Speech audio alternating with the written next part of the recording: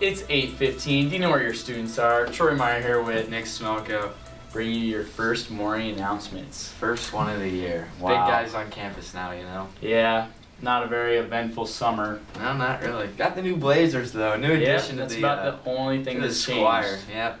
And the staff's a lot better. Yeah. Only 5 of us now. So. Yep. All right. First off, check out the Squire at www.squirenews.com. See the website for regular updates of EHS events and follow us on social media. Smelko, give us the club news. We got some club news now for you. All sophomores, if you're interested in being an officer for your class, you have to write a 1-paragraph explanation as to why you should be nominated for president, vice president, treasurer, or secretary. Wow. Thinking about doing that. A little too late for us now, don't you think? Yeah. You'll have to submit your paragraphs to Mrs. Hunt in room C105, which is Mrs. Brady's old room, by Friday, September 22nd. Voting will take place the following week. They will be working towards gathering money for prom, so if you're interested in helping out with that, get the paragraphs in as soon as you can. Club Crossroads will be meeting next week, Monday, September 18th, in Mrs. Hunt's room, which is C105, at 7:30. Officers, please see Mrs. Hunt before then so they can plan the meeting out. Key Club meeting, Wednesday, September 20th, Mr. Huback's room during homeroom. Anyone in grades 9 to 12 interested in joining are invited to attend. Make sure you sign out of your homeroom first, though. Also, Battle of the Books. Ooh. Sign up. Yeah, it's happening now. Grades 9 to 12 should sign up with Miss Walter in the library. Grades 6 through 8 should sign up with Mrs. Livingston in C203. I believe that's upstairs. Probably. Yeah. All right, what do we got now? Oh, news from the guidance office. SAT testing students interested in taking the SAT need to check out in the guidance office door for registration and test dates. Registration is done online using a credit card. You don't have to be a senior to test, and you can retest to update your scores. Penn State Barron will be having open house on Saturday, October 14th from 9 a.m. to noon. To register, go to barron.psu.edu/visit or call toll-free 866-374-3378. All juniors and seniors, please turn in your permission slips for the college fair to guidance office as soon as possible. Ooh. They must be turned in on time to be able to attend.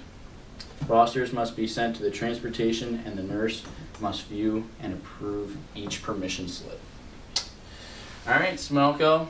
Will you be attending the old college fair? Well, you know, if it gets me out of English, I'll be there. Yeah, AP English from this Al. Not a fun time. I don't have that. It's a lot of work. Study halls you know? instead of those AP classes. Yeah, well, college rep visits are for juniors and seniors only who are interested in the particular colleges. Sign-up sheet is in the guidance, and students must sign to attend. Mercyhurst Northeast will be visiting October 13th at 9:15 a.m. Edinburgh will be here October 16th at 8:30. Teal College, October 17th at 9:30. The Indiana University of Pennsylvania, Wow. October 25th at 8:30. The alma mater of Ruth Meyer. The Ruth Meyer. And the University of Pittsburgh-Titusville, November 2nd at 1 p.m. Wow. Lots of good colleges there. If you don't know where you're going to college, sign up for one of those. Scholarships. See guidance office for scholarship opportunities. Blackwood Music Scholarship is available online at www.blackwoodarts.org. The deadline is February 1st, 2018. Log on for more details in the application. Athletic news. Well, we don't really have any. We don't really have any, no. I mean, I know that's kind of the best part of the show. But yeah, we don't really football have team doing okay. A little rocky start. Yeah. Soccer team. I'm just sorry if you're on the soccer team. Volleyball team just had a big win against Youngsville last week. Shout out to the anyone in the student section. I know both your hosts were there, so it was pretty rowdy. We got pretty loud, I'd say.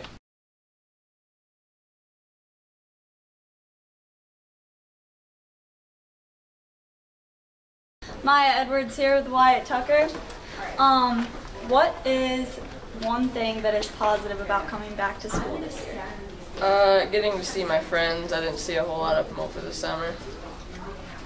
Okay, thank you. Casey here with Lydia Giannini. What's one positive thing about being back to school? Sports started, so I was okay, I guess. Here with a senior, Justin Hadberg. What is one thing that's positive about coming back to school? Well, my favorite thing about school is coming here, showing off the old Crocs and socks every day. Doesn't get any better. Have a great year. Morgan Janung here. What's one positive thing about being back into school?